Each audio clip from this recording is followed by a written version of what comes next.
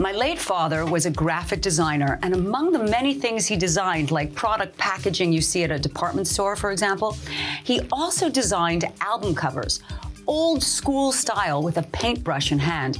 Okay, I'm really dating myself because this was obviously before there were home computers to do all this. And I used to watch him paint until the wee hours of the night.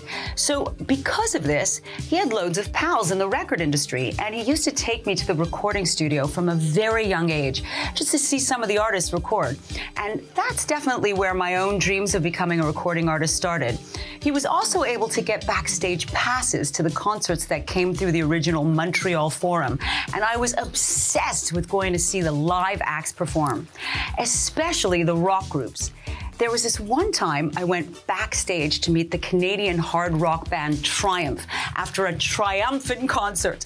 And oh my God, I was such a groupie. I actually slipped my bra out from under my top and asked the lead singer, Rick Emmett, to autograph it. I'm wondering if he even remembers that. I mean, come on, that was epic. Okay, I may have to get him on this show one day to ask him. Let me tell you, after that chutzpah, my dad was regretting getting me those backstage passes. There were plenty of incredible rock artists and bands that came out of Canada and hit it globally on the charts. One of them being Rush, who I saw perform 3 times back in the 80s, and whose track Spirit of the Radio also had a supersonic intro.